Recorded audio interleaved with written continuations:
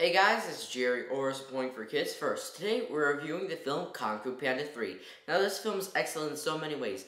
Even after the third installment in the series, the animation is still as beautiful as ever, the storyline is still as exciting, and there are still new lovable characters. Now, the adventure starts when Kai, a very powerful and evil villain, is back in the overworld. Now let me explain. He was kind of partly dead in the spirit realm, but he collected enough power to go back into the overworld. Now in the overworld, he is unleashing chaos into all of China, and it's up to the Furious 5 and Post to stop him.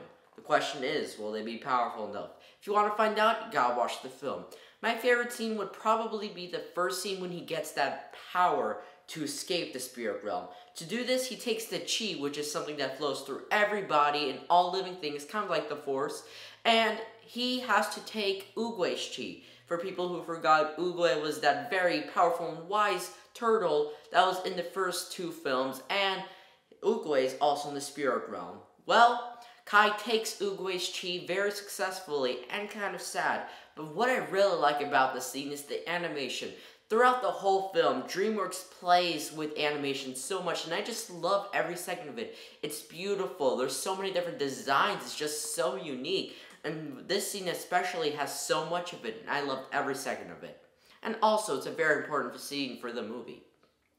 Now, I thought they did excellent in so many aspects. I do have to say that this is definitely meant for younger kids. I felt like the last two films were meant for all ages, but this is really directed to younger kids. I felt like some of the jokes were cheesy and more directed to the younger ages than the older.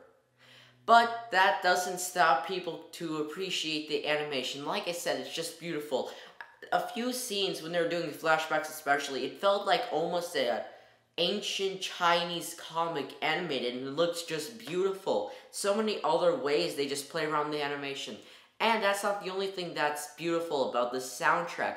All the sounds of things hitting things and all of that, and the music, it's just all comes together very nicely, very smoothly, and they did an excellent job making it all put together.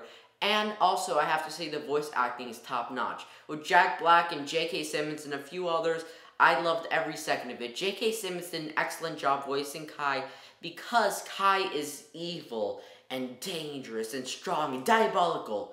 But J.K. Simmons made him sound also a little bit funny and humorous, which I thought was perfect, and it came out very nicely. Now, like I said, this is more for the younger ages, so I give an age rating of 5 to 18. I also give it 5 out of 5 stars because it did an excellent job in so many categories. I mean, the animation, the voice acting, soundtrack, story, and so much more. If you would like to see this film, it is now in theaters near you. I'm Gerry, Point for Kids First. Bye!